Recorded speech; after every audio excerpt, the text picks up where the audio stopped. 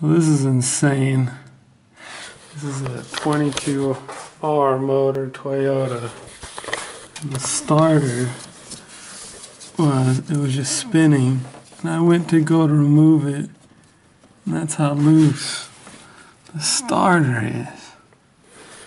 So I'm thinking I'm just going to bolt it back up and see if that fixed it.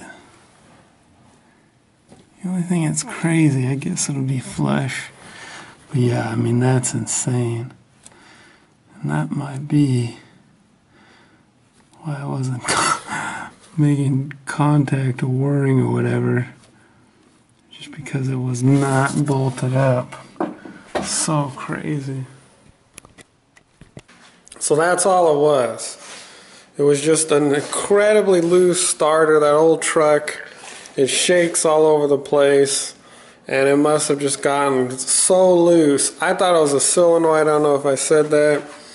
Man, I got crap all over me.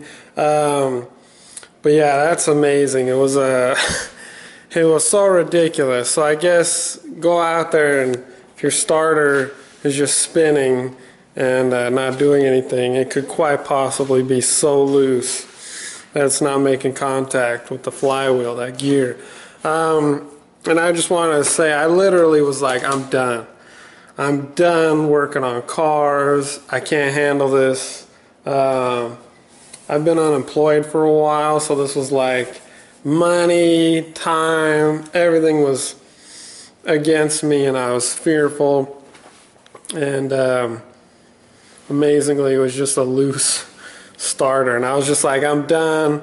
I'm gonna sell this truck. I'm gonna take it to someone, have them fix it. Unbelievable. So all in all, pretty great, and I